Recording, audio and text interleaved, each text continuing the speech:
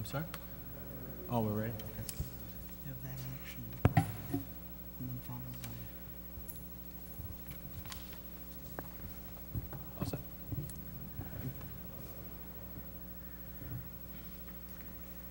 Good evening and welcome to Southbridge School Committee meeting of Monday, June 26, 2012. Please rise to the Pledge of Allegiance. I pledge allegiance to the flag of the United States of America and to the republic for which it stands, one nation, under God, indivisible, with liberty and justice for all.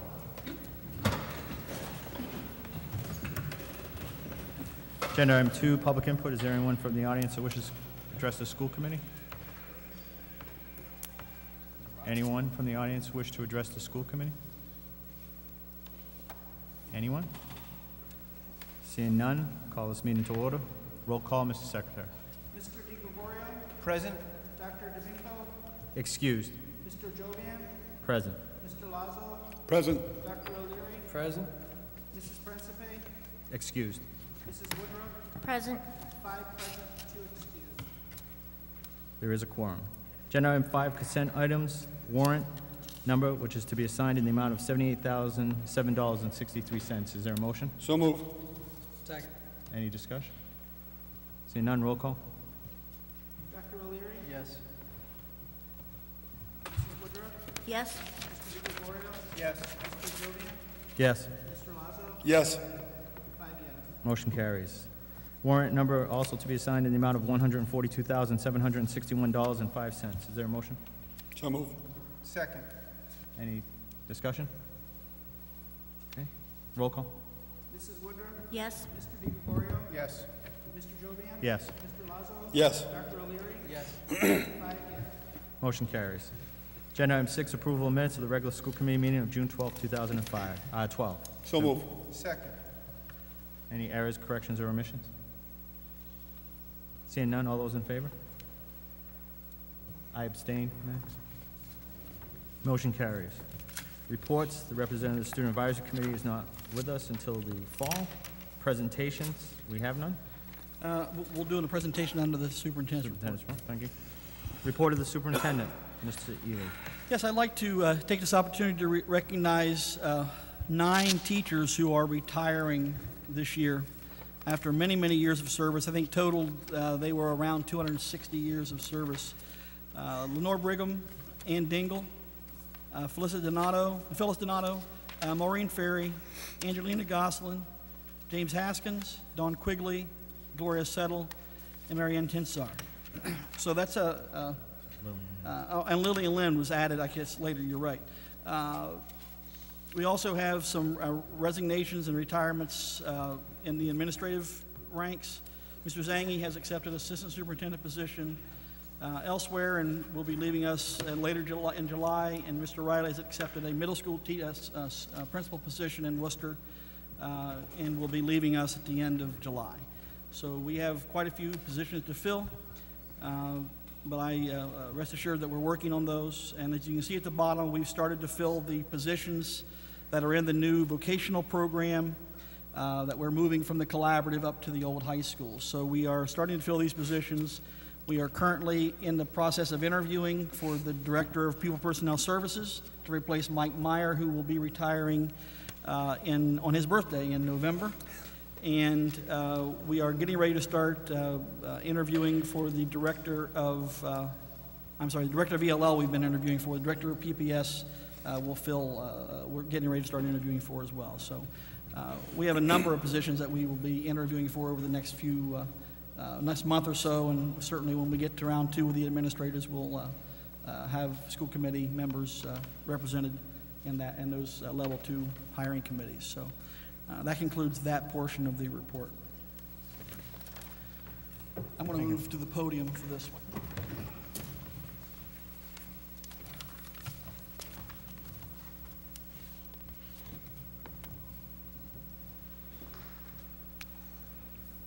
Hopefully this thing's working. First of all, I'd like to bring your attention to the fact that we are at the end of year 2 of our strategic plan. Tonight, I wanted to celebrate the things that we've accomplished and talk about where we're going next. This could take all night, but it's going to try to take about an hour to go through each of the initiatives that we've put into place since I became superintendent. And a lot of those things have happened in the last year. And then we'll talk about where we're going. This is sort of color-coded, so the black is the actual activity or strategic activity. The red is what we've already done, where we are now, and the green will be where we're going next. And I'm sorry, Mr. Lazo, for using green, but I just couldn't get the blue to show up very well. So, Sure. So let's start. This is our first goal. We'll improve student performance. Obviously, that's always our number one goal. But a focus on instructional quality and ensuring access to a highly aligned quality curriculum for our students. I won't read each one of the actual. You have a copy of this there. The actual strategic activity. I won't read to you, but talk about where we are. Our ELA and math teams you've had presentations on, so you know they're working on aligning to the Massachusetts frameworks. They have started to develop a schedule of assessed standards, and most of those are complete or nearing completion. This will give our teachers some necessary guidance in what to teach when over the next year, so that our students can master the standards in time to take the state assessments.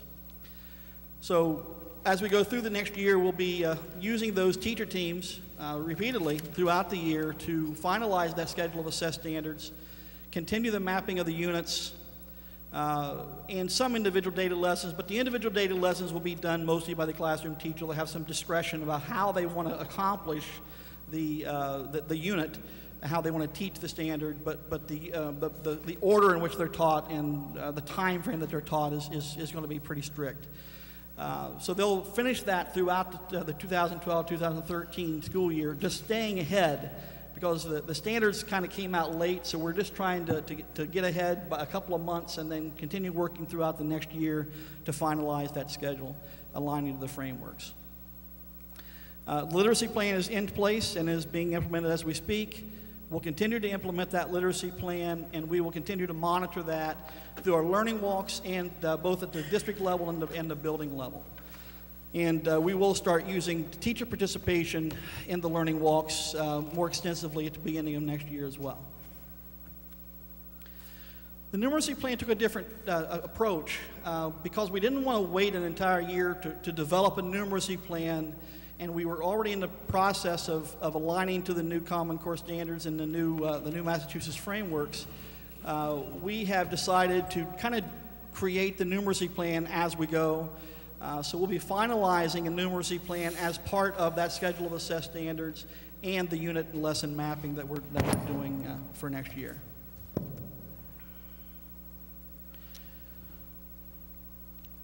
As you know, we've experienced some implementation difficulties with our benchmark testing. We've assessed where we are. We've continued to do some Galileo testing throughout the school year, and we finished up in June before the school ended.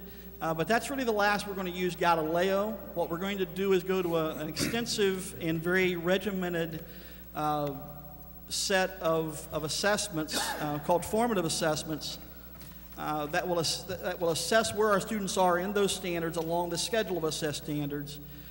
In grades 2 through 5 or 2 through 8, we'll be using the achievement network, and I'll talk about that in a little bit, exactly what we're going to be using. When we talk about next year, we're going to implement a K-12 formative or interim assessment program. We'll use the DIBELS and the degrees of reading power and a locally created math assessment, and we currently use these in K-1 already. We're going to continue to use those. 2 through 8 in ELA and math, we'll use the achievement network, and we are right now looking at both locally developed and commercially available ELA and math assessments for grades 9 through 12. We'll have those decisions by the end of the summer and ready to implement in the fall. Our data management plan is working in the works. It's not finalized. Julie Fields, I think she's here this evening. Our data manager has created a database in the iPass system. She's bringing all this data into one place, into our database. so that it's easier to create reports that we can then disseminate to teachers and to administrators and to our data teams. And then the district data teams are in place in the district, at the district level, but also building level data teams are in the process of being formed in each building. And we are going to be training our teachers in using a structured data inquiry model for next year, which tells you where we're going next year. We're going to analyze trends across all the buildings and grade levels to identify areas of improvement relative to the curriculum gaps and any instructional weaknesses that might be documented. The building data teams will analyze individual students and classroom level kinds of data. The district takes a little different approach, a broader approach, looking at the total 3 through 10 grading system, both in ELA and mathematics. The district will create and implement a software plan. This was something that was sort of my desire, because when I came into the district, our software was sort of all over the map. We had put in software for years and years and years, and some had dropped off not being used, but we were still paying for it as a license kind of situation. So we put a stop to that.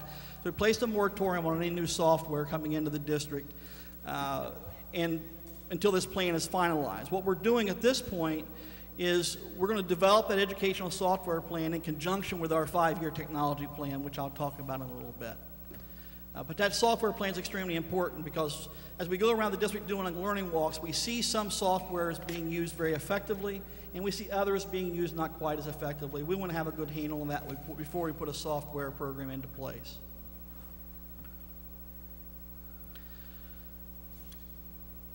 Our professional development program is in place for next year. We are very, very focused next year on data, and we're going to be using some very sophisticated, quite frankly, data analysis techniques, which will require us to do a lot of training with our staff.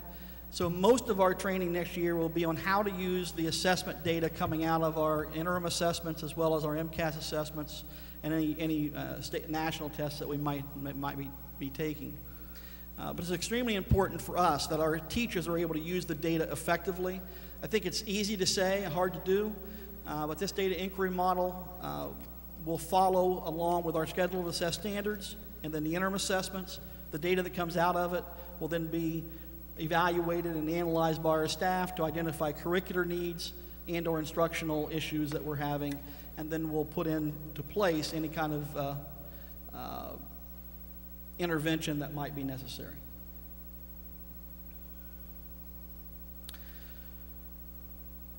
So this year, as our teams are going through the process of mapping the assessed standards and mapping the units, what we're finding is that, especially in mathematics, some of our materials don't map exactly to the new Massachusetts frameworks. So we're identifying where our current materials do match, and then we're filling in the blanks where they don't. So that as we're doing our work this year, our teachers have been very, very careful about identifying supporting materials that will help them attain those standards. We're also creating a continuum of interventions, both in ELA and mathematics, that will be used by the teachers and the staff within the buildings to intervene with those students who are struggling.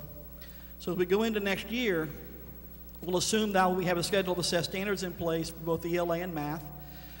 We will have mapped at least the first few units going into the school year, the first few months of units, and then we will have already scheduled the assessments.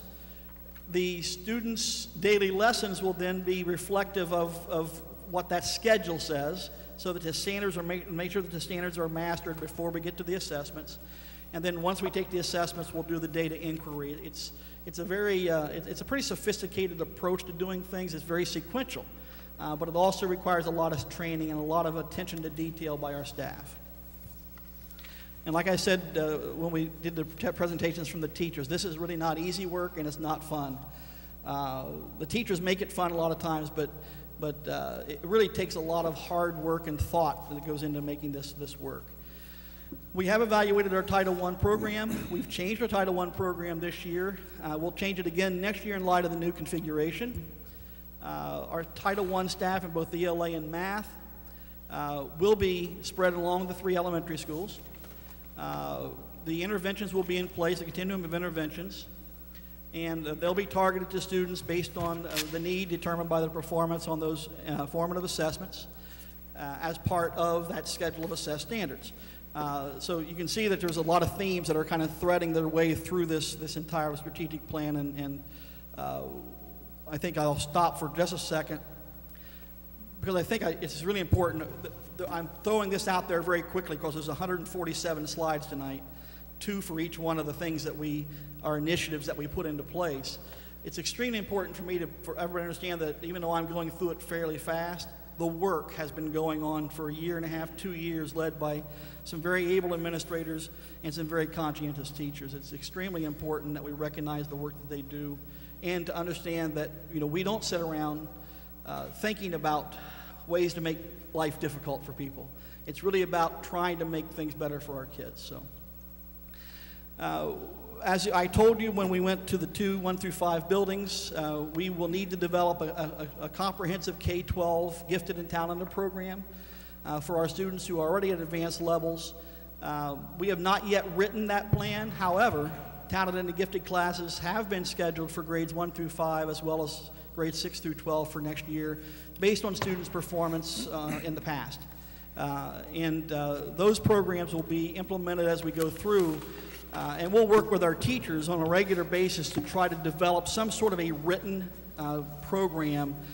But right now, it's important for us to get the curricular work done, and then we'll look at how we're going to supplement that curricular work for the students who are already working at or above grade level. That's extremely important in my mind if we're going to stop the flow of school choice students out of our district, that we start to challenge our students who are already working at or above grade level. It's extremely important that we don't forget those kids. Because in a district like ours, as I've said before, we have to teach kids where we expect them to be, and if they're already there, we have to push them even further. We can't rest on that. And I think parents sometimes will take their children out of school, you're going to hear that in a little bit, out of our schools and take them somewhere where they think they're being challenged at a higher level. We have to do that here. We owe it to our students, and that's one reason we're doing this talented and gifted program without something in writing. We've identified the teachers, we've identified the students. The classes are already have been formed by the principals, working with the teachers, and we already have some teachers who have an expertise in this area working with this program. So, the technology, as you know, in the new building, the technology is extensive. I was just having a conversation with one of the young men here tonight working on the TV set about what all the technology is going into the new middle high school, and it's extremely important that our teachers are able to use that technology effectively to enhance instruction. So, you know, we believe that as we move into the new middle high school and train our teachers in August to use the new technology, the integration of technology into the curriculum to supplement the curriculum, but also to support the curriculum and instruction will take off. Even more so than it has already with teachers using their own initiative, because now every teacher is going to have the interactive whiteboard, they're going to have clicker systems, they're going to have not laptops, but tablet computers. They're going to have access to technology they've never had before. So we're training them in August. And everybody keeps asking what's going to happen to the technology that's in the old high school and the old middle school. That technology is geared to go into the elementary schools in the fall. So as you can see from our next step, we have an inventory already it should be finished by now. We have an inventory of what equipment and technology we have in those 2 buildings, the Cole Avenue building and also Wells. What we'll do next, once school year starts and we get everything up and running, in the fall we'll start looking at where we have a need for technology in our elementary schools. And we'll start slowly moving that technology from those 2 buildings into our elementary schools where it can be used most effectively. So whereas you may not have more than 1 smart board or interactive whiteboard in an elementary now or 2, next year you might have 6. So it's really going to enhance the technology capabilities of our elementary teachers. It's just not going to happen right away with the move to the 1 through 5s and the moving into the new middle high school. I think we got our hands full over the summer. We can't do that before the fall. and I'll go back, and we are targeting, we did, oh, I don't know what I did. Oh, I got to go back a ways. We are targeting Thanksgiving to get that technology all moved out of the middle school into the elementary schools. I'm sorry. Somehow I went straight to the end of this thing. I'm sure everybody would be happy if I just stopped there. It's a little warm in here. We're going to blame Mr. Zangi on this. Since he's leaving, I can blame him.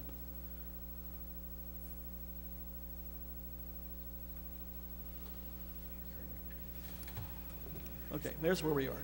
So we're targeting Thanksgiving to have that technology installed in the new locations. The accelerated instruction will move all students to on-grade level instruction. Our learning walks have been really valuable in helping us give feedback to our teachers about the things that we're looking for and what high-quality instruction looks like, and the importance of rigor in the classroom, as well as having appropriate intervention strategies and techniques into place. We've done all of that this year. We'll continue to do that next year. But as we go into the model of accelerated instruction, particularly in grades K through 5, we'll continue to monitor this, because I think it's extremely important that we push our students as far as they possibly can go, and then when they think they're going about as far as they can, push them a little bit further. And I think we need to do the same with our teachers, and our teachers believe in this. It's a different way of thinking for us. But I really think that as we do our learning walks and we provide feedback to teachers about what we're seeing in terms of rigor, higher level questioning, and students actually truly engaged in the learning, I think you'll see dramatic improvement in our scores. As we assess the instructional supports that are in place, our integrated service model, I think, has been quite successful. You saw a presentation a couple weeks ago by our staff on how that's working in some places. We've been monitoring that through our learning walks. We've seen some very effective models. We've seen some less than effective models, but we see more effective than we see not effective. So we just continue to provide feedback where we see a need to improve, and positive feedback where we see things going really, really well. We use DIBELS in degree of reading power assessments, and we've looking at those just in a cursory way without truly analyzing the results. We've seen some pretty significant gains from our students in DIBELS, as well as MCAS, or as well as the degrees of reading power. We don't have the MCAS results back yet. On Friday of last week, the state released some preliminary numbers to us, which are in some places encouraging, other places I haven't had a chance to look at yet, but particularly in grade 3, our math scores look very encouraging. But we'll get more with that when we get some finalized data from the state on the MCAS results. But we believe we see some improvement. I want to caution people that as a district gets to level 4, it takes a while to get there. As you know, you've been through it, and you've been digging yourself out of there for a while. And we're on the brink of being kind of getting our head above water now. So I think we just have to keep working really hard, because that last few feet to get over the top is the hardest. As you know, once you've climbed as high as you have, it's easy to slide back, and we got to make sure we keep pushing hard. So I've given my math director, Tammy Perreault, who's here tonight, and Karen Ryan, who's here tonight, in math and literacy, some very strict orders that they're to have into place a written continuum of interventions available to teachers next year for students who are not reaching the levels we expect them to reach. And then that will kick in as students on the data show that they need the extra interventions.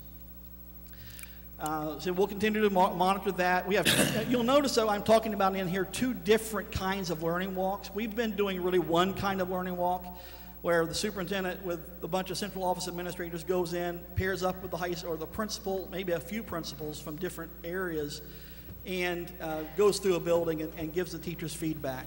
That will continue to happen. Those are called monitoring learning walks. In our accelerated improvement plan, we are now transitioning from just doing the monitoring learning walks to doing now monitoring learning walks from the district level, but also building level learning walks with the principals leading a team of teachers into other buildings to see what good instruction looks like in other buildings. For example, next year, you'll see the principal at Charlton Street and teachers from Charlton Street going into West Street to do learning walks. You'll see the vice versa, West Street principal with teachers going into Charlotte Street. You'll see high school teachers going down to Eastford Road to do a learning walk. You'll see Eastford Road teachers going up to the high school. So the idea next year, as we do these principal-led learning walks, is to get our staff really engaged in looking at instruction, but not in their own building. There's a little bit of a chance of pushback, and there's a little bit of chance of some negative influences if you jump right into doing learning walks in your own building. So we're going to ease into it, and for a year spend time going to other buildings, and then the following year our plan would be to implement learning walks in our own buildings. So the learning walks are extremely important because it gets the principal out into the role as the instructional leader. I know Diane's here tonight. She's been on a number of learning walks with us. And all of our other principals have as well. So I think they're ready. They have built the capacity over this year to lead learning walks on their own. But we'll still work with them to make sure that they facilitate those things effectively. We have not done anything with the National Board Certification. This was a Race to the Top initiative. We have one teacher, I think, in the district who is nationally board certified, maybe two. National Board Certification is extremely rigorous. It's a good thing for teachers to do. It's on par with doing almost doctoral level work from a teaching perspective. Unfortunately, it's very expensive, and we had decided to fund it through Race to the Top, but our Race to the Top funds may or may not support that next year. We will be assessing that in the near future to look at where we are with our Race to the Top funds and decide whether or not we can afford to send some teachers to this National Board Certification process if they wish to go. We do have a team of teachers, two teams of teachers actually, going to pre-AP training, and we've sent teachers to the AP training as well. That's scheduled for this summer. And I think it's really important to understand that the pre-AP training that we're sending these teachers to isn't really about how to teach AP. It's really about rigor. It's about how to get our teachers thinking in terms of making their level of instruction more rigorous for students, but also providing the support that students need to achieve that. So we'll train teachers this summer. It's a long process. It takes 2 or 3 years to go through this of sessions in the summers and things like that. Teachers working together. It's designed to increase teacher knowledge and skills in the ways classrooms can increase the rigor in the daily classroom work. If you combine that idea with the idea of doing accelerated work in grades K-5, I think you can see where we're headed. We're heading toward building capacity in our student body to do very high-level AP and high-level international baccalaureate work if we choose to go down that path. So I think that we will see increases in the MCAS, the AP exam scores, and also the SAT scores as we start creating a rigorous environment for our students. As we go through the review of programs in special education, as you know, it's been a struggle for us to maintain or to control the cost of special ed as with everybody else. We have finally got a handle on it. I think the integrated service model has been instrumental in kind of keeping the cost down. Fewer and fewer students are being sent out to out-of-district placements because we're providing the services and the intervention right in the classroom, in some pull-out situations as well. Next year, we'll continue to monitor that. We'll review the data from this year, and we'll adjust the integrated service model to ensure that we are using our personnel effectively and that we're also promoting the use of research-based interventions for students. And it's extremely important for us, if we're going to avoid identifying students as special ed, to make sure that we're providing the support students need to be successful. If there's a gap in their achievement, we have to intervene, and we have to intervene with increasingly rigorous and increasingly more restrictive kinds of interventions until our students catch up. Slowing down doesn't work. It's been tried. When you slow down, you just tend to fall further behind. It would be like in a NASCAR race. If you slow down because everybody's passing you, guess what? More people will pass you and they'll be further and further ahead. The Evaluate The use of out-of-district placements we've done. As you know, we have already decided to move 2 classes back from out-of-district placements into the district at the old high school in Cole Avenue. Those programs, you saw some of the hires for that program, those 2 programs in the packet tonight. We'll continue to do that. We'll also continue to market this program. As we get better at it, we'll market it to other districts. And then we'll also be examining all the other students that we have in out-of-district placements to decide whether or not it would be appropriate for us to start a similar program or better program in our own district to save money, but also to serve the needs of our students closer to home. Because when you do that, you do 2 things. You first of all keep kids closer to home, and you also reduce your busing costs. You also increase the employment in town, and you meet the needs of students, I think, where they belong, which is in your district. Provide service to all eligible students in least restrictive environment. This is the integrated service model at its finest. This was why we put the integrated service model in place. It's extremely important that we constantly evaluate it. We've been evaluating it all year. It's also important for us that we use an RTI approach. The RTI stands for response to intervention, and that is once you put a student in an intervention, you do progress monitoring. So if you put a student, for example, Dr. O'Leary, if you put a patient on a medicine, then you're going to see them periodically see how that medicine's working. When we put a student in an intervention, we do what we call progress monitoring. 4 weeks and 6 weeks out, we look at where the student is relative to where they started to decide whether or not the intervention's working, like you would medicine. If it's not working, then you're probably going to change the medicine, and we're probably going to change the intervention. What we're struggling with right now is getting to that change of the intervention. And I think it's because we don't have the continuum of services in place yet, but we will by the fall. And that really is why our school-based support teams are so important, because the school-based support teams are the ones that do the progress monitoring. The actual assessment is done at the classroom level, the building level, but then the team, the school-based support team, actually analyzes the data and moves the student from intervention to intervention as needed. We sponsored a parent camp. As you know, there's still, I think, posters on the wall in the back. We plan on doing that again. We did that in conjunction with the special education department. And the special education department, I know, has worked with parents to start a new parent advocacy committee. The PAC has been held meetings in April and May, and new officers have been kind of preliminarily appointed for the rest of this year. We need to get really better at this. This is, I think, a weakness for us. So we need to, when we bring our new Director of Pupil Personnel Services on board, it needs to be a priority to make sure that that PAC continues to work effectively and continues to get more active with the parents in our community that have students that have special needs. So it's going to be a big job of the new PPS director to continue this effort. I also have in here that the new director of PPS will give you a quarterly report on where we are with the PAC. And I would hope that the members and the leadership of the parent group will come to you and give you periodic updates as part of that quarterly report.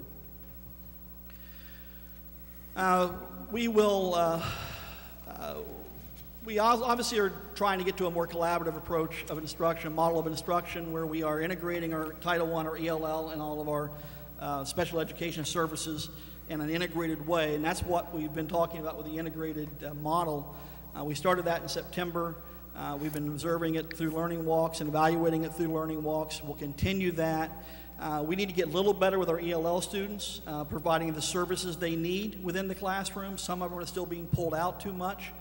And in the middle of all this, the SEI, the Sheltered Immersion training, is now obsolete. It's not even being offered at the state level anymore because we're going to the new WIDA, which stands for World Class Instruction, Design, and Assessment.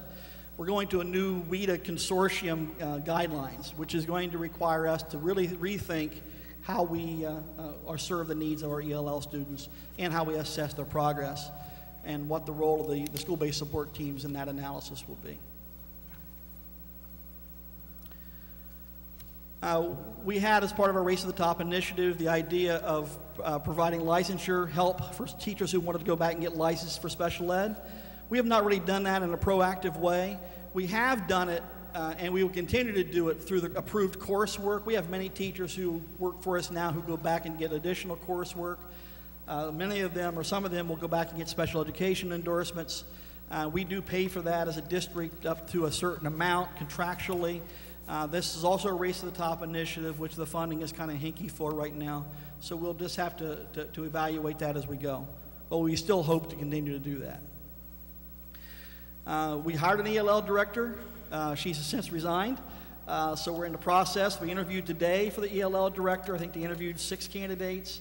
I received 3 names to go to the next level, so I'll be talking to the school committee over the next week or so about who wants to be part of that selection committee for the new ELL director. We had a good candidate pool for this.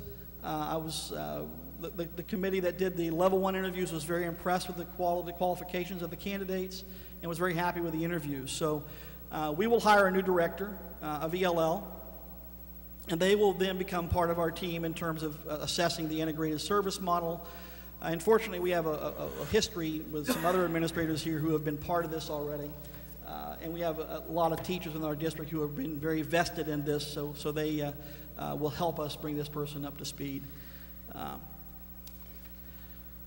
The targeted assistance, it really models, the ELL sort of models the special ed, because the idea behind the integrated service approach was to take the resources that we have in our district for ELL, special education, and Title I, and use them to help students regardless of what their classification was, for want of a better term. We've been very, very successful at that, and we think it's going to continue to be helpful and successful. The middle high school takes a little different approach, but it's still a work in progress, but they are still working on trying to get this up and running at those levels. It's just harder because they're spread out in different classes so much. But we will continue to do the implement the integrated service model. We'll also implement the new WIDA assessment and analyze student data as we do with all other students.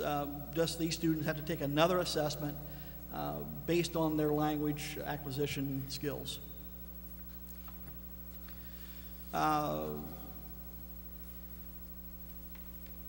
One of the things that has been mandated for many, many years in the state of Massachusetts is the sheltered immersion training.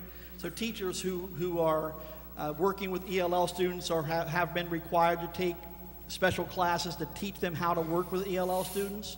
Many of our teachers have had those, but now they've been, as I said earlier, now they're out of date. They're not offering them anymore, so we have to go to the new WIDA consortium training. Which is just starting to become available. Just recently has the state actually signed that onto that consortium, but we knew it was coming a long time ago. So as we go through, we'll implement the required training for those staff members and those new regulations and the new assessments. Again, same sort of situation here. This was another Race to the Top initiative to help teachers get certified and endorsed as ELL teachers. We have a number of teachers in the district, by the way, who already have this endorsement. So I think we're sort of got a leg up on a lot of districts because we have a lot of teachers who have done this on their own. Our job here, I think, is just to continue to identify teachers who want to get that certification and try to find a way to help them through Race to the Top funds or through the local aid that we give teachers to go back and get extra education.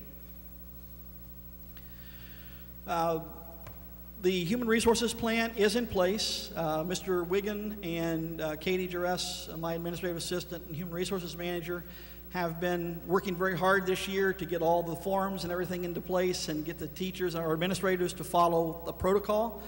We have a little bit of work to do on that, but we're getting better. And we'll continue to evaluate our Human Resources program, but we are getting much, much better. The mentoring component, I would say, is not where it needs to be. We do have a mentoring program, but it's not as formal as we'd like to see it be. So as we go through and we implement the new HR plan, we will train our administrators on what our expectations are, specifically in the hiring. As you know, we had a recent case that requires us to train our administrative staff on the anti-discrimination, non-discrimination in the hiring practices. We're going to have that training in August. It's about a 4-hour training, a half-day training. It'll be done by somebody from the MCAD, which is the Massachusetts Commission Against Discrimination. It's a good thing. What it does is it prevents a district from making mistakes. based on any kind of discriminatory practices. So it's a good training for us to give our administrators as part of our training in August. We've worked with the SEA leadership throughout the year to start to talk about how to implement the new educator evaluation framework. We have some people who are working on the actual kind of draft of what it would look like if we matched our contract language with the new state model. And then the plan would be, as we go forward, to actually present to the school committee a joint recommendation for language that will change the language in the current contract. That's a sort of a really interesting process, because we sort of are told, because we're a race to the top district, we have to implement the new educator evaluation framework. But if you have it in your contract, you have to negotiate it. But in our case, it's been a pretty good working relationship between the administration and the union teachers. There's a couple little hitch points, I think, and then we felt it was better to actually come jointly to you, administration and teachers together, before and say, you know, we've come to this conclusion. Where do you want to see us go from here? Because I think it's important that everybody realize that starting in the fall, every employee in a district, in any district that's in a race to the top, has a race to the top funds, has to implement the new educator evaluation framework from the superintendent all the way down. Every position has a different way of evaluating now. So we do a lot of training. We have to do a lot of training, the least of which is actually writing SMART goals. Our teachers write goals now, but writing a SMART goal has to follow a certain template. We have eliminated waivers. We no longer have any staff members in our district who are on waivers, and that will continue. The only way we will hire somebody and have to do a waiver is if there's nobody else out there that has certification for the area we're looking. We were worried in a couple areas this year, but we were fortunate already, and we found an engineering teacher. We found a couple of other positions that are difficult to find. But quite frankly, there's a lot of people out there looking for work in education right now, and so certification is easier to come by. And we haven't had any problem with this. But what I will say is if I have to do a waiver, it'll be a one-year waiver. They're all one-year waivers, but you're allowed to get 2 or 3 in a row. And when I came here, we had 12 teachers on waivers, and now we don't have any, and I want to keep it that way if I can. We've implemented a new superintendent's job description. Evaluation process is in place. That will transition over to the new framework next year.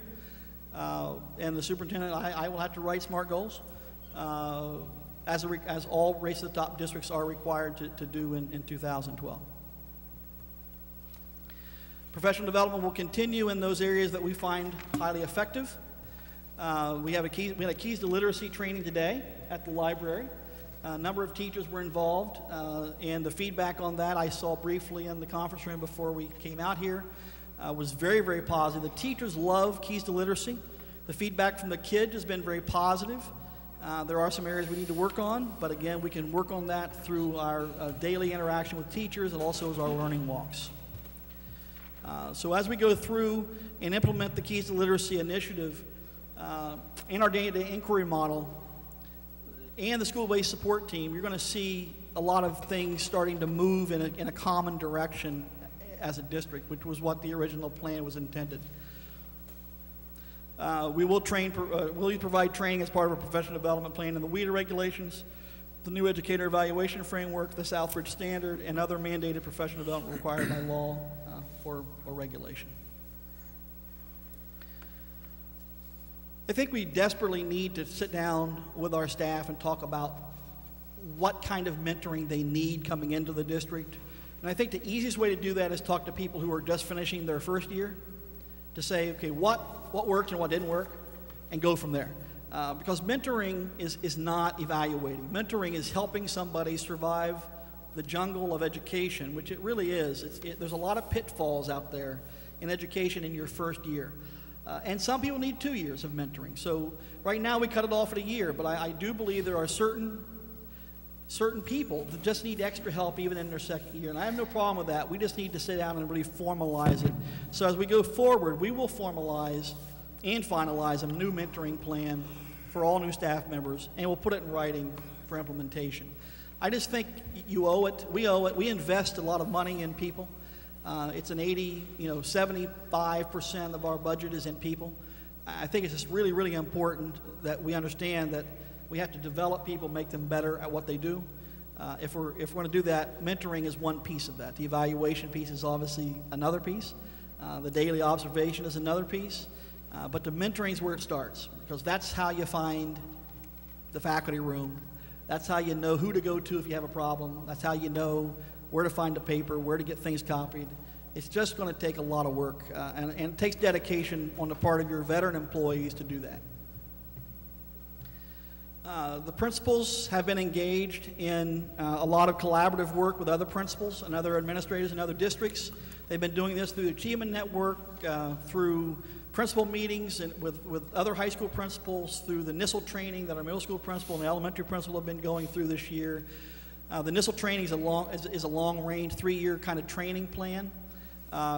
There's a lot of training that goes into making people good instructional leaders. The NISL is really about making people good instructional leaders as principals.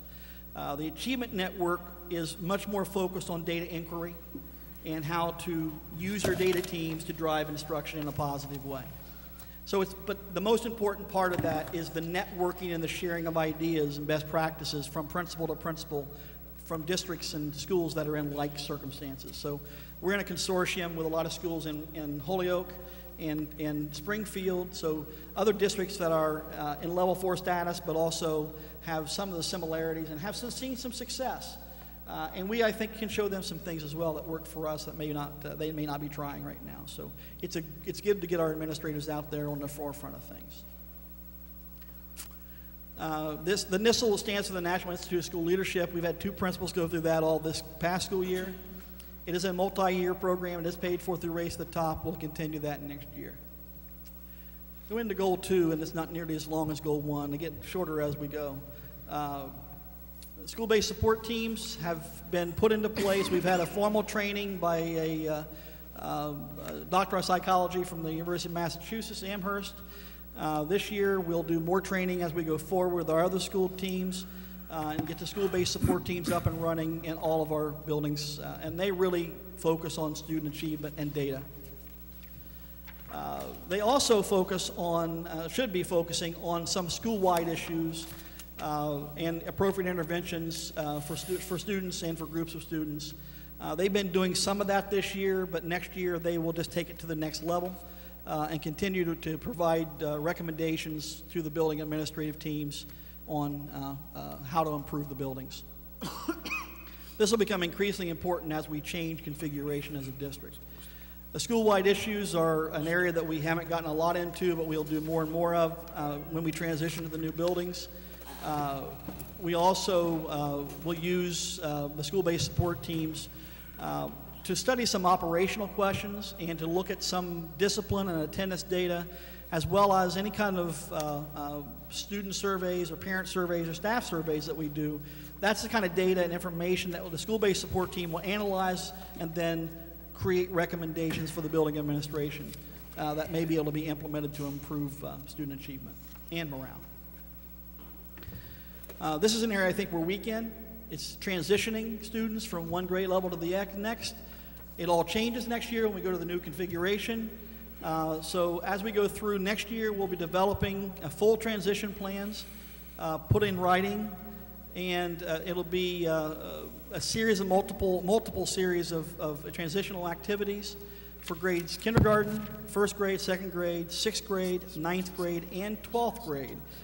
That 12th grade is one that you hardly ever see, but it's one I never leave out, because you got to remember, we're sending 100 some odd students out into the real world, either college or the world of work or some kind of training.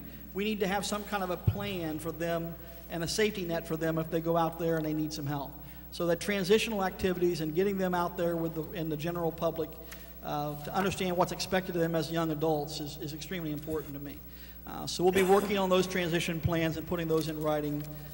Next year is a perfect year to do it because we will be in our new buildings and we'll see where the pitfalls might be. This data transfer, Julia Fields, again, our data manager, has integrated the student's record into the iPass system. She's still working on this. It's a work in progress. But we are getting more and more detailed kinds of reports out of the iPass system, and we anticipate that we're going to get much better at this as time goes forward.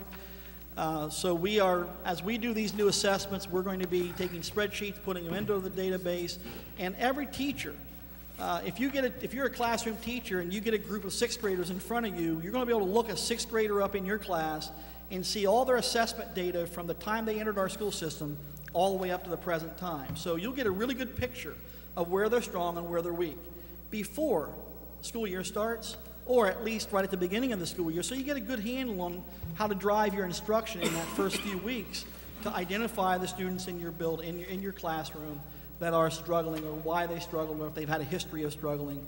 If it's a new thing, then that also tells us something. So our teachers need to have access to this data, and it's just now becoming a reality for us, and it's still not where we want it to be, but it's getting there. We've implemented the anti-bullying and harassment plan. We have done a pretty good job within our staff and within our students. I think we've not done a good enough job with our parents, and I think we need to do a little better job with our staff about their responsibilities in responding to bullying and harassment. So we will continue the practice that we have now of training our staff, and we'll have to do a better job of notifying our parents through a number of different media sources, and I'll work with our trainer on that. It's come up as an issue at the state level a couple of times, and we sort of stuck with our guns this year, but I think we need a little better job of notifying our parents about what the expectations are in terms of bullying and harassment. The Peace Builders program, as you know, is a going gangbusters in all of our buildings, and will continue as we go throughout the district. We're also going to be implementing something called the Positive Behavior Interventions and Supports Program. It dovetails very nicely. It takes the Peace Builders program and builds upon it. It proactively teaches students appropriate behavior in different settings. It also rewards students and recognizes students for appropriate behavior. It's a positive PBIS.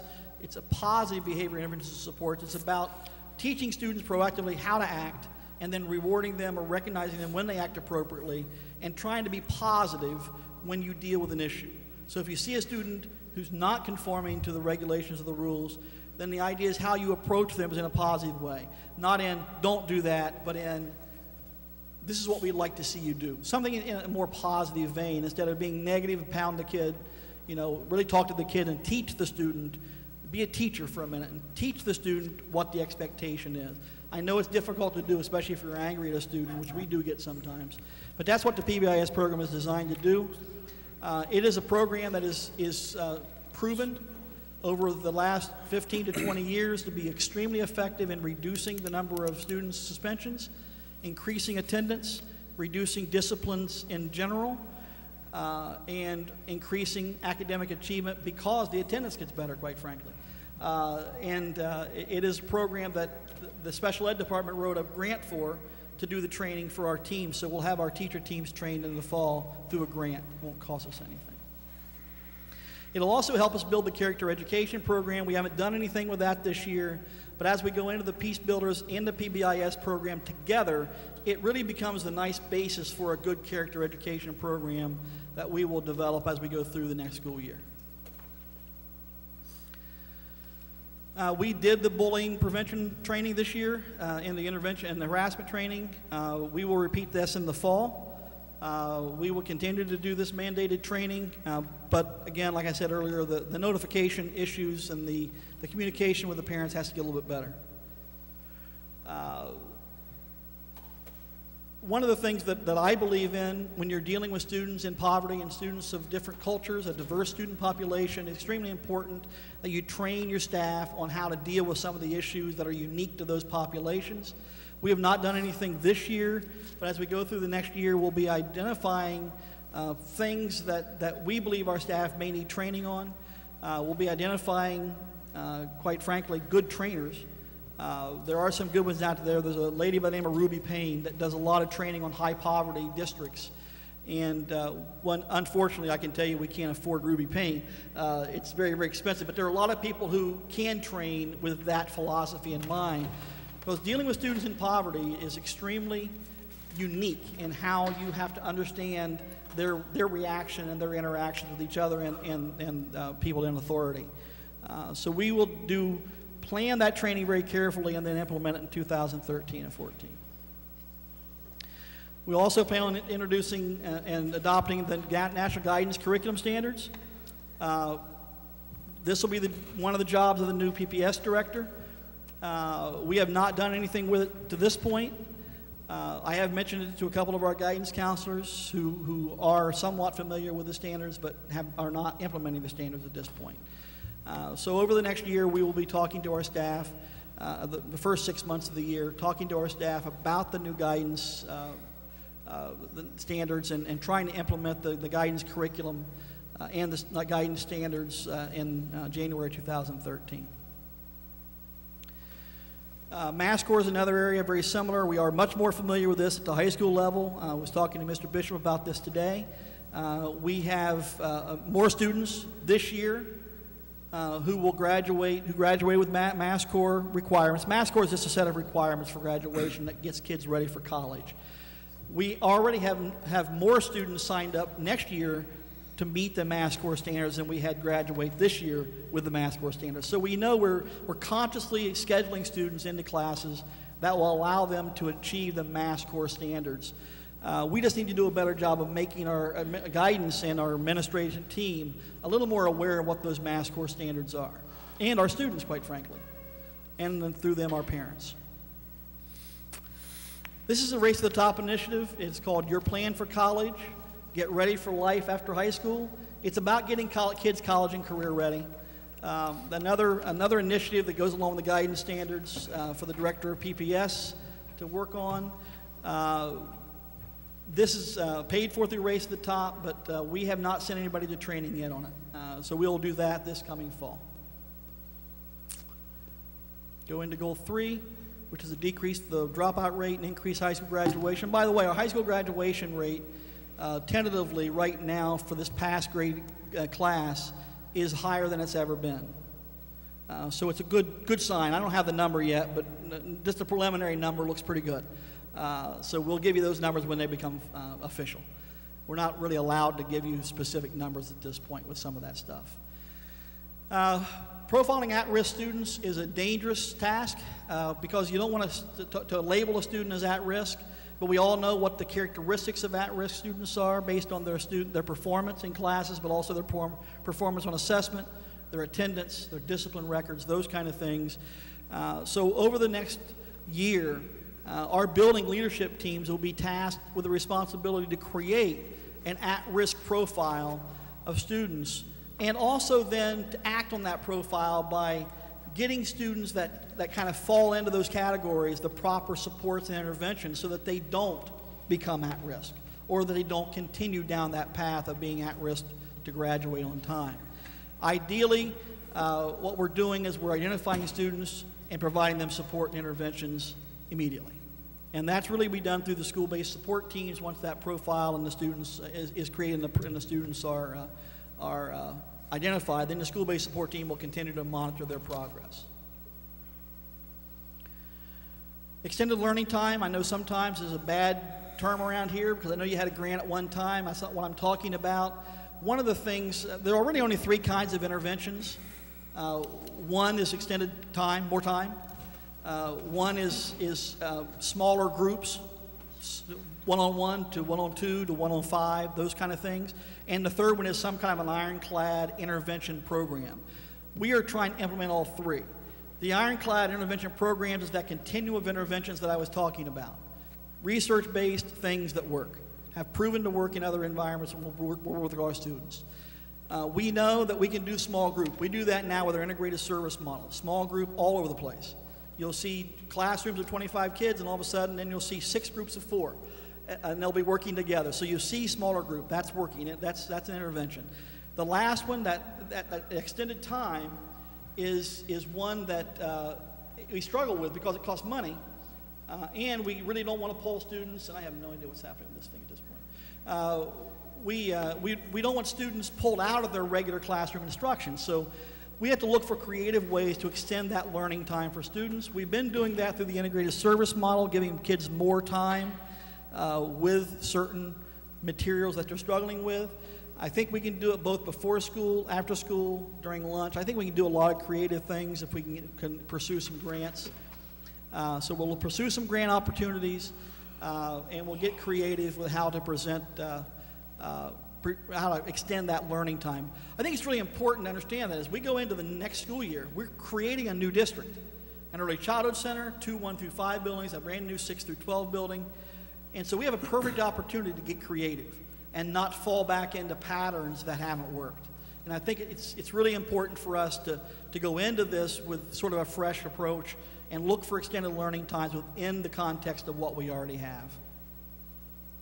I think the people out there are pretty creative in our district. The teachers and the administrators are pretty creative about how they can get some of these things done. Becoming more aware of the colleges and the four-year opportunities, the post-secondary opportunities for students. We've extended that down to grades 4 through 12. You can see that we've done some things with Upward Bound, we've done some things with Aspira, we've done some things with some local companies. The bad news of the night, and I think this is the worst news of the night, is the Upward Bound program will no longer be in existence. It has lost its grant funding.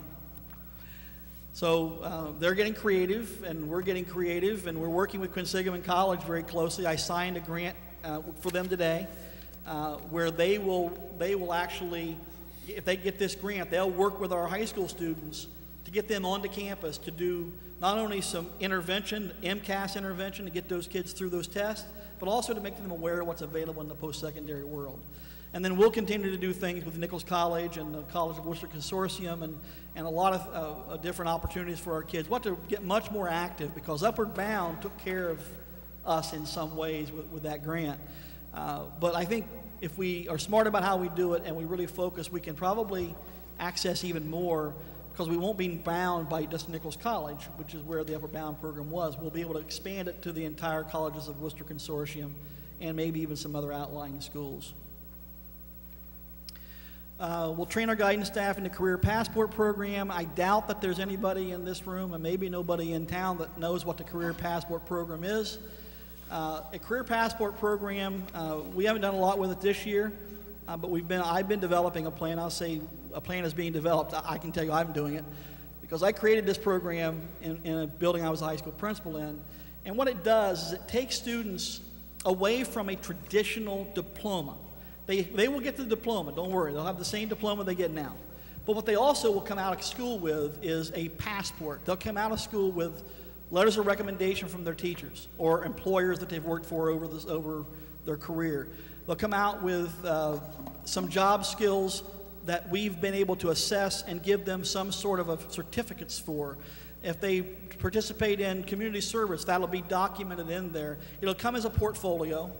And if and when we are able to implement this, the student, when they walk across stage, will get not only their diploma in a portfolio, but they'll get all this other documentation so they can take it right to an employer or right to a college and say, this is what I am, this is what I've done. It is truly a career passport. It takes the responsibility back to the students for documenting their resume. They have to start creating a resume in classes from freshman year up, and it changes every year. The more they take, the more they do. It makes them much more aware of the impact of what they do when they become freshmen and what they do when they're sophomores. As they matriculate through school, they see a connection between the beginning of their school years in 9th grade all the way through graduation. So they're going to walk out with something very elaborate. But it is not a traditional diploma kind of ceremony. It becomes a career passport ceremony. We are working on a number of different initiatives and have worked all year with Quinsigamond College. We have a very good relationship with their vice president for development and the person, Victor Soma, who runs the local branch of Quinsigamond Community College. They will. We've talked to them about, having some programs in our old building. We're talking to them about tutoring some of our high school students. We're talking to them about some joint partnerships between Quinsigamond College and an early childhood education program that they house with the Worcester County Community Action, Head Start, and getting our our facilities and our students involved with their students and the early childhood students, all in a cooperative way to get education happening in Southbridge in a united way, which I think is really exciting. And again, I signed a grant for them today, which I think has some real possibilities. Currently, we're using class.com for credit recovery. I'm not happy with class.com. I think it's expensive, and I think it works for some kids, but probably isn't as extensive as we need to go. I'm not meaning we'll go away from it. We just need to look at improving it and expanding it. So we're going to look at a comprehensive 6 through 12 credit recovery program. Most people don't do credit recovery for middle school students. They just let them fail and to put them back in the same classes. I think it's important to understand that we're going into a 6 through 12 building, 7 years, and I don't want it to be 9 for some kids. I want it to be 7, which means we have to have a credit recovery program for every child coming into the 6th grade who's not successful. If they fail, we need to have some safety net in place to get that student to proficiency so that they're ready to go to 7th grade on time. We have to do that. This has been part of our plan all along. We've done a lot of it. I'm not saying we haven't done some of it. I'm saying we just need to really get it better. There are a lot of traditional and non-traditional approaches we can use, and I think as we get a group of people working on this, multiple minds obviously are always better than one. But we need a comprehensive program, and we need to start thinking of credit recovery as a middle school and high school problem, and not just a high school problem.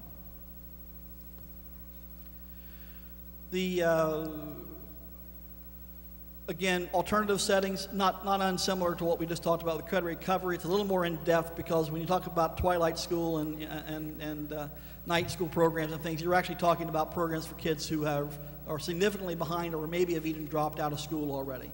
This is designed to talk about getting kids who are not going to be successful in a traditional setting into a different setting, possibly at the old high school, but it has to be done with grant funds or within our budget now.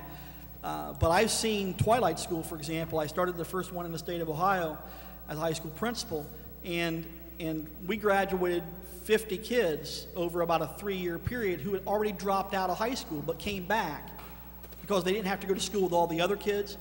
A lot of times when a kid drops out of school, they become 17, 18 years old. They don't want to be in class with a 14-year-old, so they just drop out. It's easier.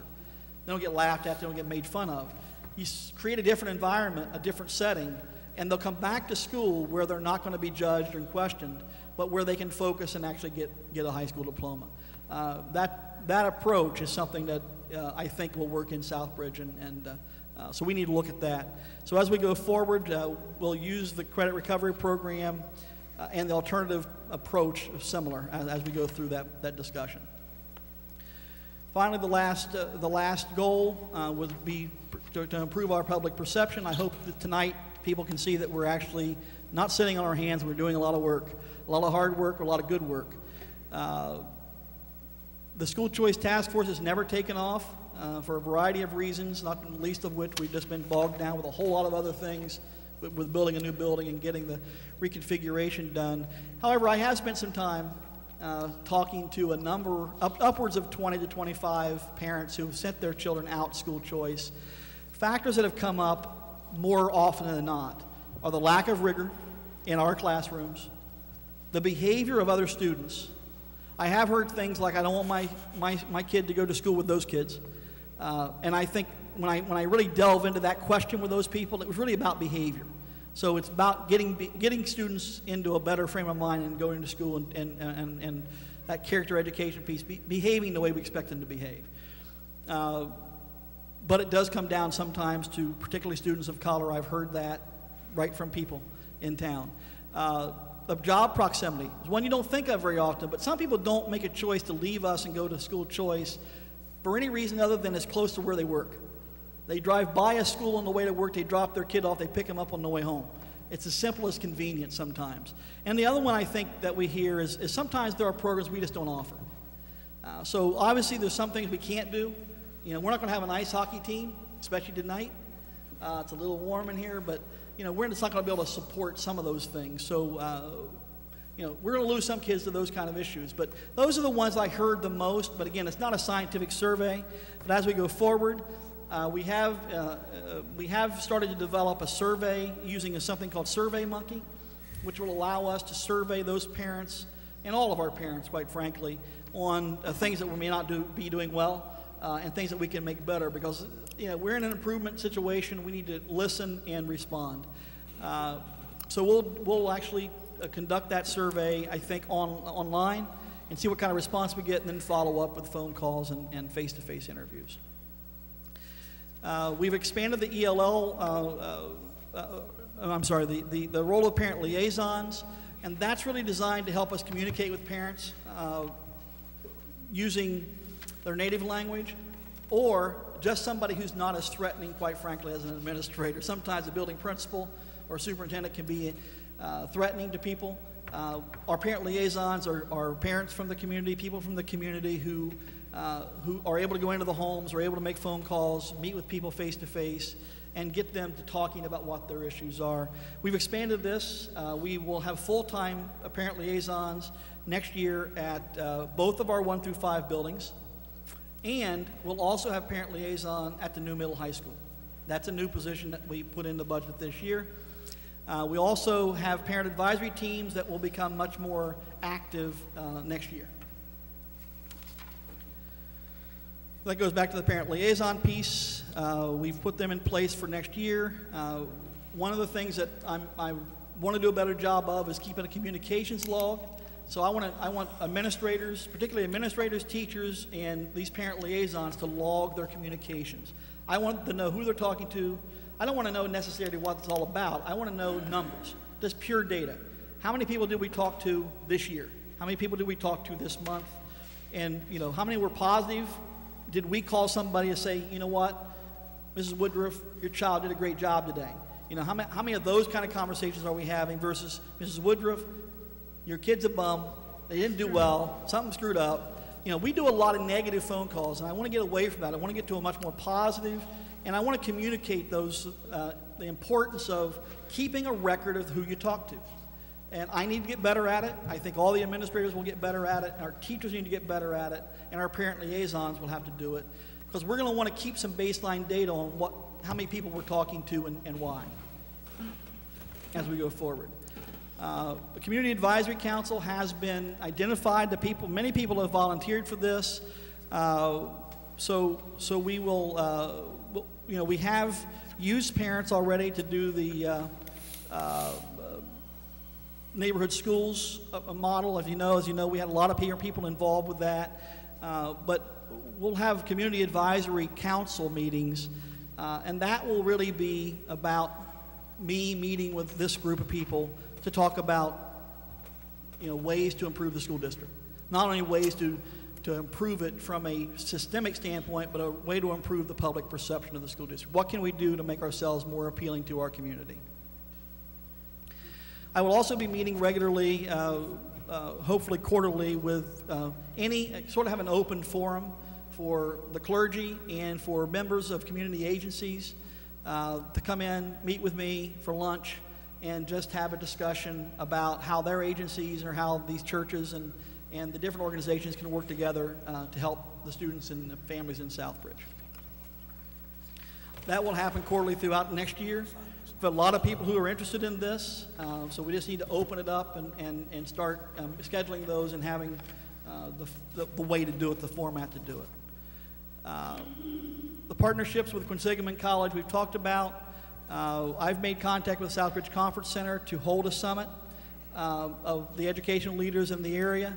So we're targeting October, November, depending on when we can schedule in there, to talk about what the educational system in the town of Southbridge looks like. We will develop community surveys, again using SurveyMonkey. It's part of our accelerated improvement plan. We'll conduct those in the fall of 2012, and then we would really target giving the school committee some sort of feedback in the beginning of March. And then we would do that every 1.5 to 2 years. You don't want to run that kind of survey every year. Traditionally, you run it every 2 to 3 years, but I think we need to probably run it a little more often. Keeping parents and community involved in discussion of district reconfiguration. We did that, and I think I may put that in the wrong place back there, but we had about 8 months, Mr. DiGregorio and I and a couple other school committee members and a lot of parents and staff members spent about 8 months studying that reconfiguration. It's probably one of the most effective processes that I've seen in that kind of situation. We took a situation that could have easily been explosive and made it palatable for the entire community. So the new configuration is in place and ready to go. So from my knowledge, I believe almost every student has already been placed in the classroom with the teacher they're going to have next year. Establishing business partnerships. Currently, we know that we have a Charlton Street has a partnership with Shot International. Eastford Road has partnerships with Hyde Tools, and I think I left one out. Yeah, the anonymous one. I'm not allowed to say that one. And West Street, I know, is open discussions with a bank, a local bank, to have a partnership. And I think the missing link here is a partnership with a middle high school with a local business, and I would quite frankly target having a partnership with Harrington Hospital if we can work it out. It just seems to be a natural fit for us. We also have partnerships with Quinsigamond, but I'm looking at local businesses and trying to form a partnership with a meaningful partnership for our secondary students with the medical community, because I think that is a big employer. It's the biggest employer in town, and it's also they can provide us. A lot of our parents work there. They can provide us with the feedback that our students need to be successful as they go forward. Communications plan. We have a new television studio in the new building. We have a lot of technology available to us. We have a broadcast journalism program going into place at the new middle high school. So we have now the capability. We have a high-speed copy room in the new middle high school. So as we go forward, we just need to do a really better job of communicating through the different media that we have available to us, especially with the new technology that we have coming available. Our new district website, Julie Fields, I know, has been developing this new website in shadows all year. It's been running, it's been hosted by Fusion, and we've been developing this website to be rolled out and our old website taken down all over one night. So we haven't decided when we're going to do that, but our new website has been in development as we go. A lot of things will transfer over, but there's a lot of new things. For example, you no longer have a Southbridge High School, you have a Southbridge Middle High School. So you have two different buildings going side by side in the same building, but the way it's presented obviously will be a united front, and that's the way we've been presenting it all along. 2 1-5 buildings instead of a 2 3 and a 4 5. So there's a lot of new things that are happening, and we just need to get that out there onto our website, but we're not ready to roll it out yet. But over the next month or so, we'll roll out a brand new website.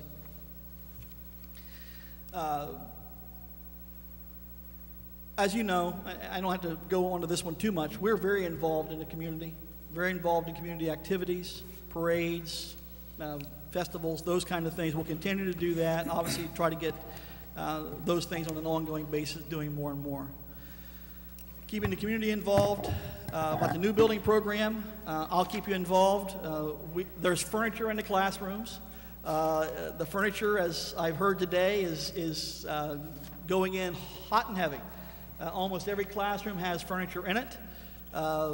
There's no teacher desks yet, but they'll come along later. They're coming along in the next few weeks, next week or so. Technology is starting to arrive into the new building. I believe that we did a tour of the building last week, and it's just in a week from the last time I went, it was dramatically improved. And they're backing their way out the front door. The kitchen area is, they're putting the equipment in now. Is that right, Mr. Lazo?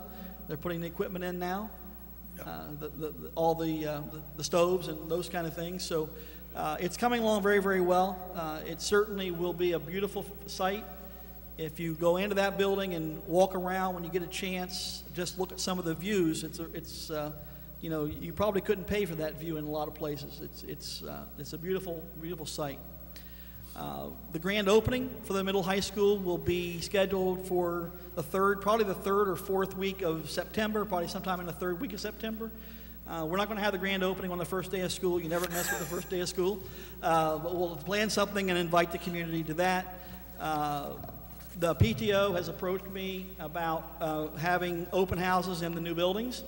And so we welcome that. They'll be communicating, working through the building principals to have open houses and host open houses for parents and students, especially in these new buildings, the 1 through 5 buildings and the new middle high school, hopefully.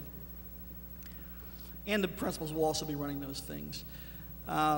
We have a resource accountability plan in full force. We have done a budget analysis, zero-based budget analysis and budget development. We have done regular inventory controls. We have now inventories into place, and we'll keep those up to date as we go forward.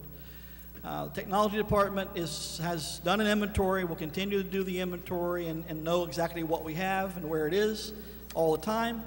And I have now set a date for Mr. Wiggin and his team to create our 5-year technology plan and software plan. And I was very magnanimous. I gave them until February 1st. I know they've been thinking about doing this, and it's been kind of hectic. So hopefully, it's come later in the summer, early fall, they can start working on creating a real 5-year plan for our district in terms of technology. We need to do a program evaluation. We haven't done it thoroughly. We'll work with some outside agencies on this. It has been being done as a side effect of doing the alignment to the Massachusetts frameworks for ELA and math. So we've been evaluating our ELA and math programs as we go, but we just need to get some kind of template in place. So we'll be working with some outside consultants on this, because this is a process that really requires some research and a process that we're not, quite frankly, I don't think we have the capacity to do it right now. We are trying to update our email addresses for our parents. So any parents out there, if you have an email address, please give it to the building principal. We'll try to get it inputted into our system. That way we can do email blast on any kind of news or anything that happens. For example, if we have another mercury spill at one of our buildings, we'll be able to get an email out to parents right away to let you know what's happening. So it's one way for us to communicate to all of our parents. And it can be done through our iPass system pretty easily. We have a number of those already on file, but we just need to update those and get as many as possible. So we need to be a little more aggressive, and doing that, we'll do it at registration for students and those sorts of things, and try to really gather as much information as we can. This is the communications log I was talking about. And basically the log should document who, when, and why, who we talked to, when we talked to them, and why we talked to them. And that completes 147 slides.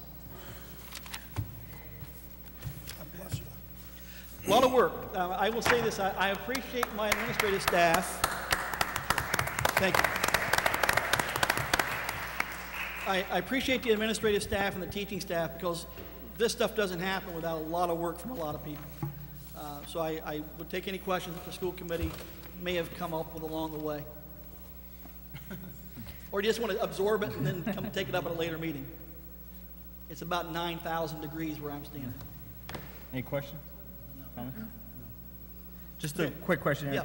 What year does this strategic plan cover from? The strategic plan is traditionally a 3 to 5 year plan. We have done about 80% of the plan in the first 2 years. So I would say we're on target, but as you can see, the reason I put the green slides in there, what we do next, is sort of, because any strategic plan is a dynamic document, so it's kind of rolling and going forward. We've done a lot.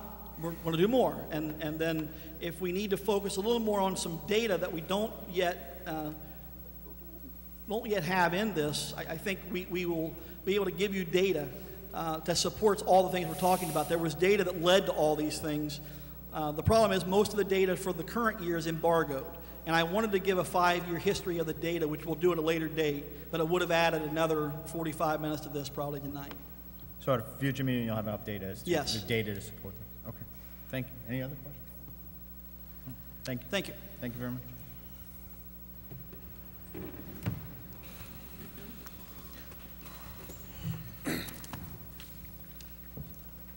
Do you have anything further under your report of the superintendent? I'm done. Okay. Just as a matter under your report, earlier you had said that Jeff Zangi was leaving the district, and Jeff is here tonight. Jeff, I just want to thank you for your work that you did here in the district. You've been here a number of years, and you brought a lot of great vision and work to the curriculum department. I thank you for that, and I wish you the best of luck. Sad to see you go. I think our loss is certainly Tantasco's gain. I'm not happy that you're going to Tantasco, but that's okay. But I wish you the best of luck, honestly. I wish you the best of luck. I wish you weren't leaving, but thank you for everything you did here in the district. Thank you. Moving on, agenda item 10, report of the business manager. Mr. Wiggins. I have no slides in my presentation and no report. Thank you. School committee actions. A, move that the Southbridge School Committee approve the changes in the central office staff base salaries and titles as proposed by the school business manager. Is there a motion? Is there a motion?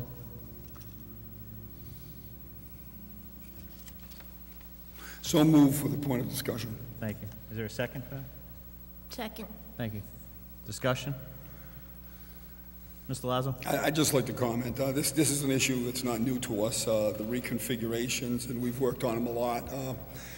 I'm going on my third business manager and my third superintendent on renaming the front office positions, reconfiguring the duties, and salary adjustments. And I think the taxpayers need a break on this one. We're really working on a budget where we have many other things, maybe a science teacher or a mathematics teacher, additions to the curriculum sector as far as, teachers. So I know that we've replaced a lot, and I think this past budget was fine, but I think as far as my personal opinion, I think we've adjusted these many times upward, and I think that at some point, we've adjusted them to be competitive, and I think they're fine where they are. I mean, with all due respect, I think it's time to put the brakes on. The economy's tough. Thank you. Mrs. Woodruff? Yes, thank you, Mr. Chairman. We did not have a full committee the last meeting to discuss this and vote on it. We still don't have a full committee, and I'd like to make a postponement again to the next meeting in July so that all of the members can be present at this time. It's a very important thing that we need to do, and it's something that really does need to be done, but I think everyone should be present at that time. Thank you. A motion to postpone to the next meeting? Yes, please. Is there a second to that? Second. Okay. Motion to postpone? Okay. Motion was moved and seconded. Roll call? Mr. DiGregorio? Yes. Mr. Jovan? Yes. Mr. Lazo? Yes? Dr. O'Leary? Yes. Mrs. Woodruff? Yes.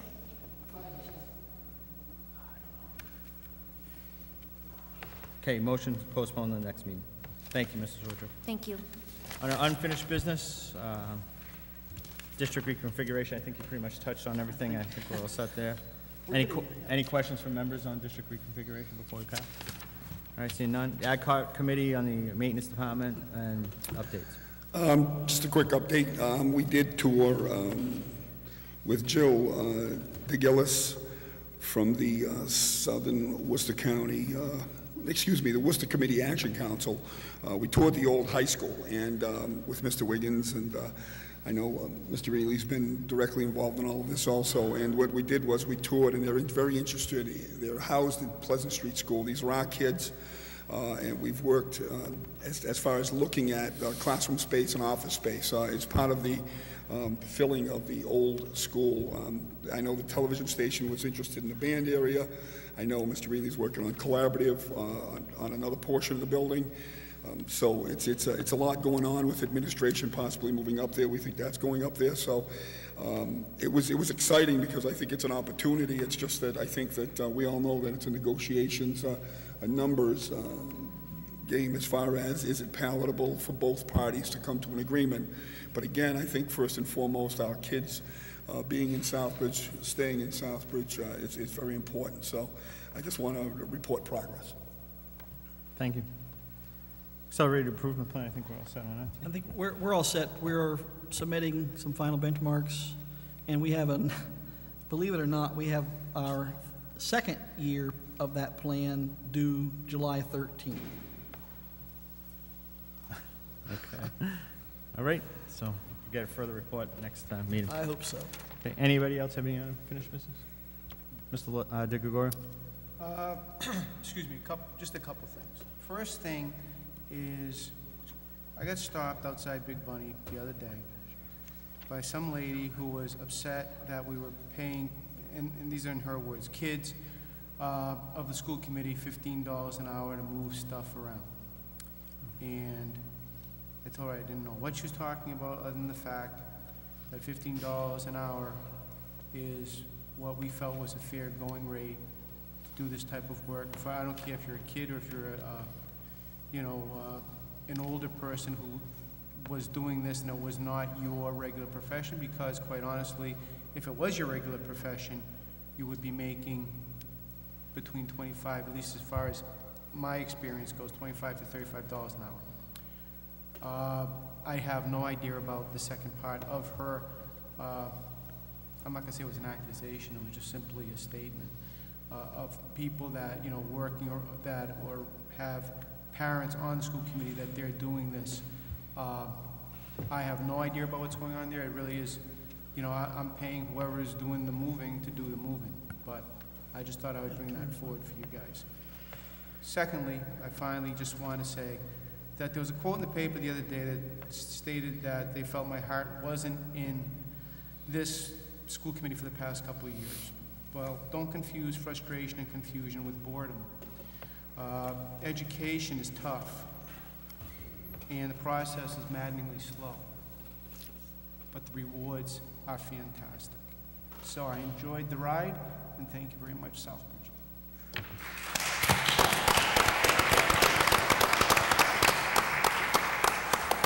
Yeah, let me respond to the lady from Big Bunny and to anybody else who's concerned. The process of hiring, it follows a process in our district. We post positions, we take applications, we interview, and we select.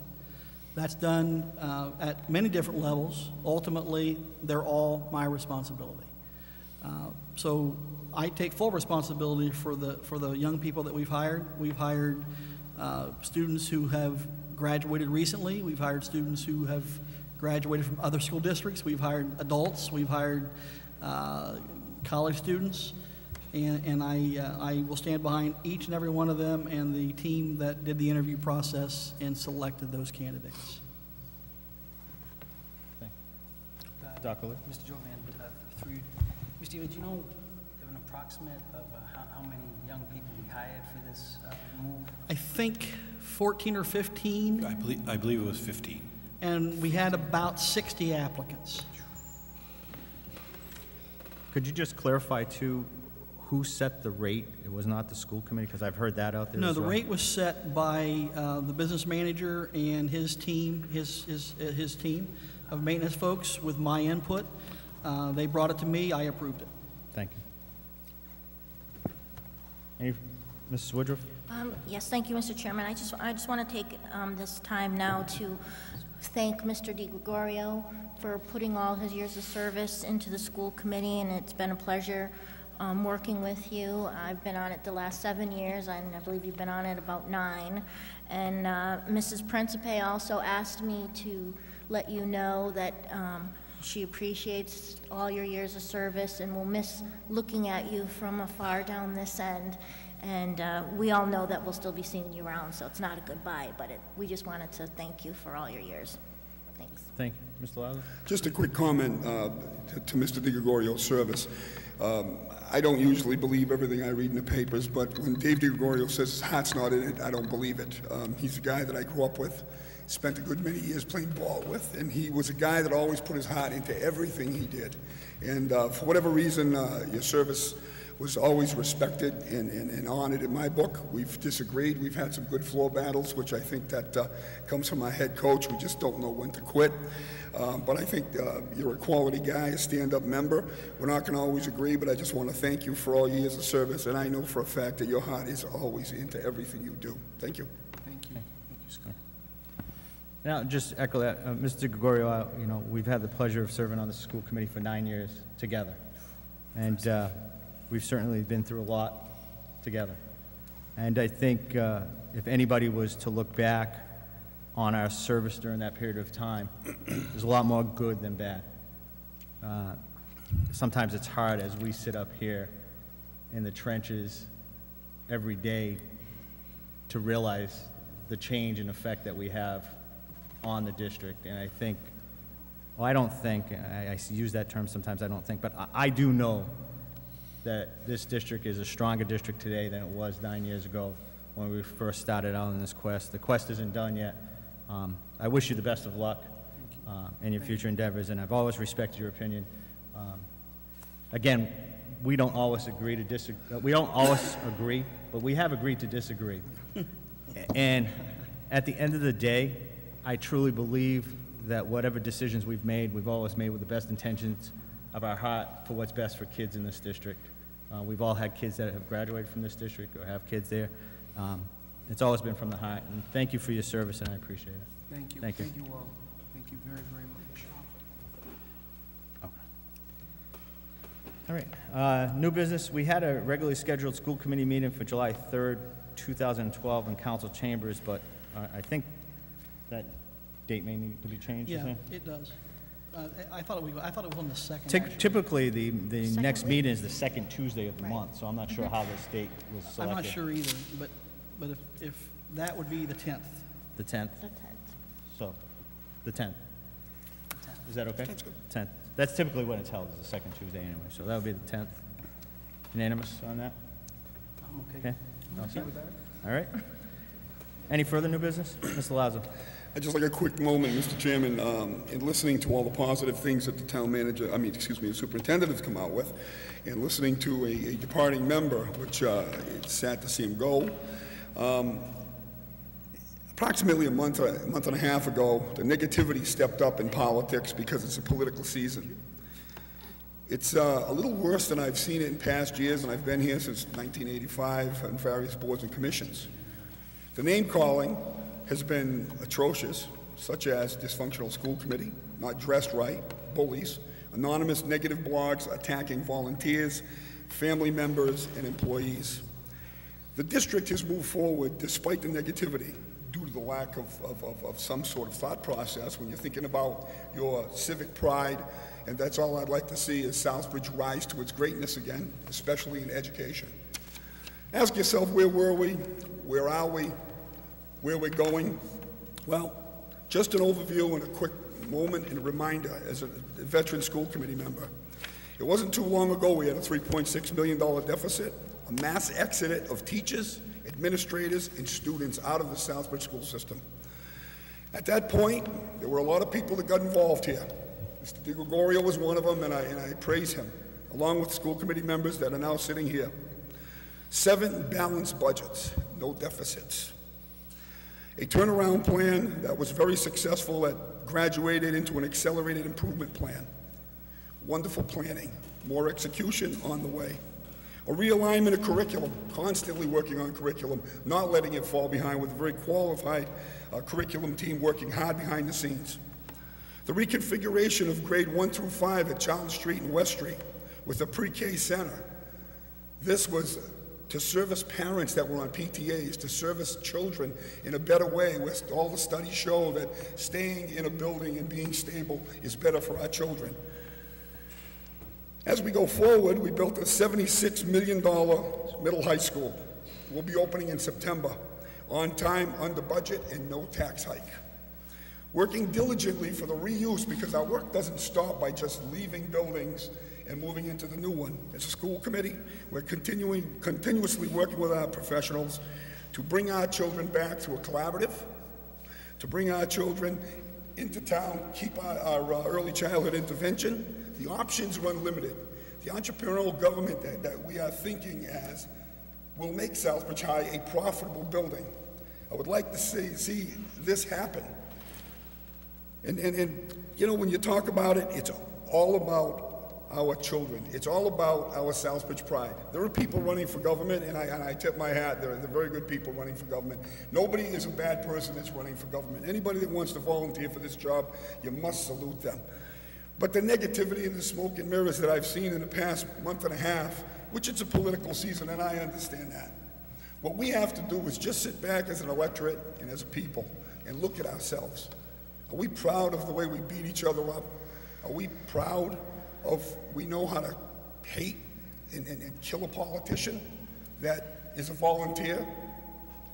But you all have to sit back and ask yourself one question. If I may quote the great Ronald Reagan, are we better off now than 9 years ago? Answer that question to yourself, and when you go to the ballot, you vote your conscience. Thank you. Thank you. On a couple other notes, well, one other note before I go. Does anybody else have anything on the new business? Yesterday, I had the opportunity, along with Mr. Lazo was there as well. The Southbridge Rotary Club every year selects students from Southbridge High School to represent our community in the Rotary Youth Leadership Academy, or awards, which is held at Worcester State College. And the process is that these students have to go before a panel at the Rotary Club and be interviewed and then be selected to represent our community. This year we had 7 students that were selected. We had Elise Pena, Orlando Quaseda, Megan Galley, Hannah Lazo, Erin Jovan, Casey Mitchell, and Rosa Brito. Out of those 7, 6 were able to attend. First, I want to thank the Rotary Club because they sponsor these kids to go there for the weekend, $250. The purpose of this is to instill leadership skills in those students and have them bring them back to the community. One of our former students, Courtney Salmon, who graduated from Southbridge High School a number of years ago, has been involved in Ryler, and yesterday she was recognized for 6 years as a Southbridge High School graduate that has continued with that program and given back. The challenge was to these 6 students to come back into Southbridge High School in the community and give back and show leadership skills. But I want you to know that we should be proud of our students that we're producing out of Southbridge High School. Miss Rosa Brito, who has been a spoken student here and has done a great job and a great presentation to us about a survey that she had done. She was recognized out of 167 students for her community service project that she wishes to bring back to the town of Southbridge. What a fine young example to our community. We should be proud of those students, all of those students, and we lose sight of that too often. We talk about the negativity, but we have great kids that we're producing out of this community, out of this high school. I congratulate Rosa, and I congratulate those other 5 students that participated in that program, and I hope they do take up the challenge of coming back to the community and instilling what they've learned to make better leaders out of all of us, and to show true leadership in the community and challenge all of us. So thank you to those young ladies. Okay. With that, I have nothing else on the new business. Okay, next, school committee reports, curriculum, Mr. Gregorio. Last Tuesday was my last curriculum subcommittee meeting, and it was the best meeting that we've had in 9 damn years. Figures. It dealt with evolution and creativity and creation, rather, and how we would go about, if we were to go about, teaching something like that in school. And it really came down to, would you teach it as a philosophy, or would you teach it historically? Would you teach it scientifically? There were several people, all of whom were very well schooled in both sides of that, both creation and evolution, and several other different theories that are also out there. We scratched the surface, to be honest with you. I think that the open minds that sat around that table were incredible. They really were. I expected, after the first 3 or 4 minutes, I'm sure the superintendent felt the same way I did. After the first 3 or 4 minutes, I thought there was going to be a fight. But then after everybody just really put their minds together, and the discussion that we had for the next hour or so, if you can take kids and have a discussion like that for 45 minutes, you could sit there and you'd be enthralled as a teacher. You wouldn't even have to moderate. You would just have to sit there and let them talk. It doesn't have to come down to, whose God is the real God. or what religion is the true religion. That's not what this was about. It's about the philosophical outlook of how the world and how the universe and how matter and how everything else possibly came into being. It's philosophy. It's not religion in that respect. We just, as I said, scratched the surface. Unfortunately, like I said, it's my last meeting. And I really, really, really am excited for the people that are going to be taking part in this. Thank you. Thank you, Mr. Perreault. Policy, Ms. Woodruff? Yes, no reports and no meetings scheduled. Thank you. Budget, there's no meeting, no report. Collective bargaining, Mr. Lazo? No report at this time. Building committee? Building committee, we had a tour on 6/16/2012. It was an outstanding tour. It was two sessions. It was approximately 160 people. We toured with the fifth graders, which was quite an experience. I'd like to thank Mr. Eric Ely for thinking of the kids that are going to be actually going to the middle school. They got a flavor of what they're going to see, which I think is like an icebreaker for some of the young kids. And I know that a lot of the parents and of the eighth graders have been up to see, what the high school is going to be like. And parents have been touring, and we had a tour with the Southbridge Credit Union on the 21st. The bank board who put up approximately $50,000 to retrofit the credit union bank, part of our program at Southbridge High School. They wanted to come up and take a look at it. They were in awe about the building, and they were very excited for Southbridge, for real estate prices, and for the movement that the educational group in town is making on this building. We have Southbridge Savings Bank on the 26th, and if anybody else would like to tour the school again, call the superintendent. The superintendent is scheduled. We'll get the hard hats, and we'll go up there, and if there's 2 people, I'll go up. Anything to put out the negativity. People have come up with so many different things about the school, and once you go there, once you hear the facts, the smoke and mirrors all go away, and it's real. It's really there. It's really ours. It's really not built on a dump. It's really a 6 through 12 school. And I think we are on the cusp of greatness again, where we can compete. We built this school 1 mile off the Charlton border. We're already getting phone calls from Charlton residents that feel that Southbridge High School, and they've toured with other groups with me, that is a viable school. And I think that with the technology portions, way ahead of anybody around us. We've had an employee from the Dudley Middle School, Charlton Middle School, I should say, and one employee from Tantasco. Both residents live in Southbridge. And their exact quote to me after the tour was, "You've got it all over us." So I think that the building committee, town council, there were so many school committee, this school committee here, had their fingerprints on this. And I think the design with the administration and teachers and our professionals just put the stamp of approval on it. It's worth seeing. We're pretty well completed.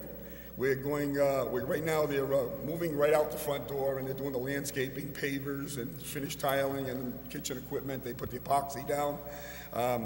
If Southbridge didn't think they could compete with the old shoe, wait when they see this one. This one here is worth competing, and it's worth putting your best foot forward. We actually have something to compete with now. So the only thing I can say is to the surrounding towns, look out, here we come. Thank you very much. Thank you. Mr. Ely, I know on the other day that you commented that there was actually students that are school choicing in. Is that correct? Can you confirm that? I've had about 4 letters from parents requesting a school choice in for next year, all of which I have approved. So it's at least the first time since I've been here, in going into my 3rd year, that we've had students who have choiced in. Usually you hear about kids leaving. I haven't had that. I've had kids who were actually asking to come here. Choicing it from other towns, Eric? Yes. Awesome. If I may, Mr. Chairman, just take a quick second. If I may quote the chairman, he said, "When we pass the school, build it and they will come." It's going to take a little while for everybody to understand that we are here and we are different, but they are going to come. It's worth it all. Thank you. Thank you. Okay, moving on, executive session. Vote to go in executive session till 1, discuss strategy with respect to collective bargaining for union, non-union personnel. A litigation to the extent that an open meeting may have a detrimental effect on the bargaining or litigation position of the governmental body pursuant to Chapter 30A, Section 21, Part 3. So moved. Second. Roll call. Yes. Yes. Yes. Yes. Yes. School committee will reconvene in open session for the purposes of adjournment only. Thank you. Right in front.